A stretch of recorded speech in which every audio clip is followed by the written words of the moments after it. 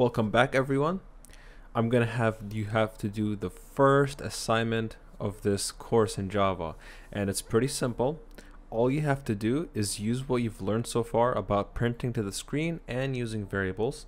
So what I want you to do is print something along the lines of, hey, my name is, for example, DinoRaptor, my age is 150, and my address is 150th Earth Street, right? So I want you to have three variables of your choice.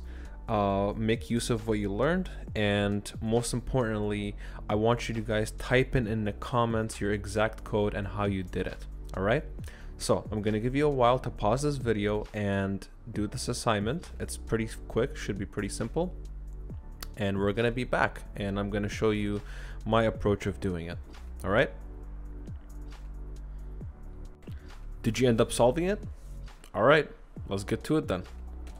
So it's going to be pretty simple. I'm going to have three variables. One of them is going to be an int age. I'm going to make this 150, and the other variable is going to be string name. This is going to be DinoRaptor, and I'm going to have a string address, and this is going to be 150th Earth Street.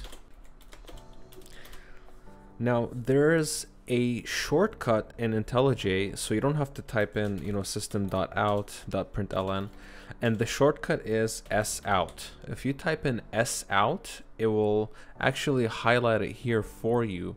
It will say prints a string to the system. So if you type in sout and then you hit enter, it will do the system.out.println for you.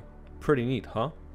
So I'm gonna print my first thing. So I'm gonna print my name is, and as we've learned how to concatenate variables with each other, I'm going to do a plus and then name and then plus, and I'm going to put like a period here. Then I'm going to go to the next line, sout.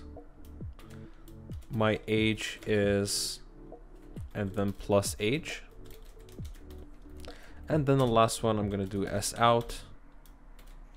My address is, and then plus address, and then I'm going to do a plus and put a period here. Now if I run this, it will print my name is DinoRaptor, my age is 150, my address is 150th Earth Street.